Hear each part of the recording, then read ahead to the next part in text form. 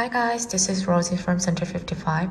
Today I'm going to show you guys, explain you guys how to use floor heater in Korea. I'm currently in an apartment called Koharu, and this is how it looks like. This is a brand called LOTTE. You guys are probably familiar with this brand.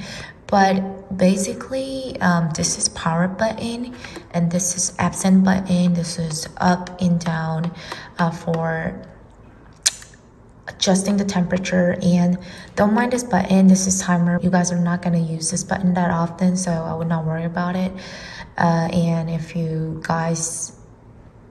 I explain you guys how to use this, it's gonna be more confusion, so I'm just not gonna explain about this today. So first you have to press this button, and press this button and then push it for a little bit, and it will start. So you can see two numbers. So left side, this is your current temperature, and the right side, this is the temperature that you want to set up.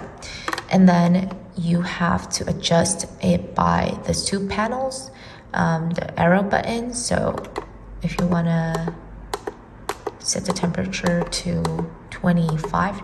So if it's winter time and it gets really cold, 25 to 26 is like a moderate temperature for you to set in the house.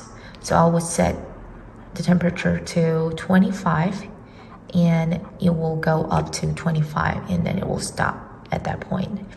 And when you are going to be absent, you can just press this button, and that will do for everything for you.